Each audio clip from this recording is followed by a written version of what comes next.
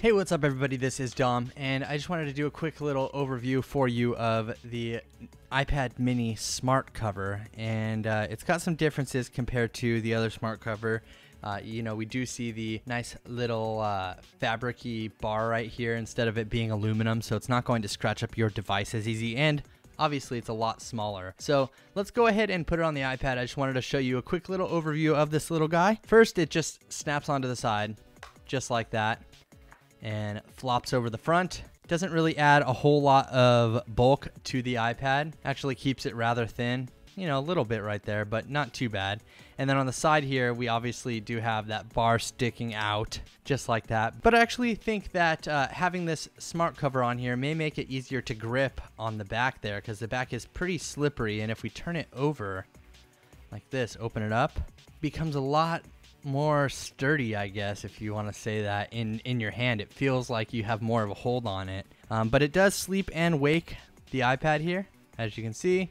Lock, unlock, lock, unlock.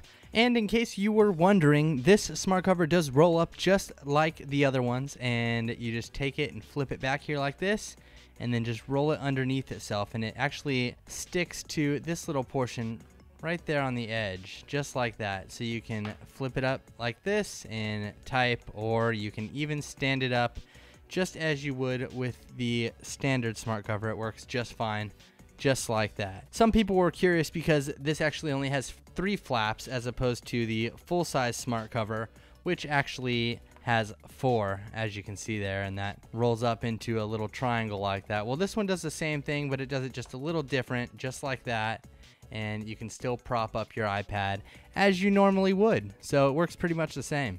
Nothing spectacular, nothing groundbreaking that we haven't seen before, but it is a smart cover, and I'm a big fan of the smart cover, to be honest with you. I definitely like it. It's a pretty minimalistic way to protect the screen of your device, as long as you're not worried about the back, but they do have back cases for that as well.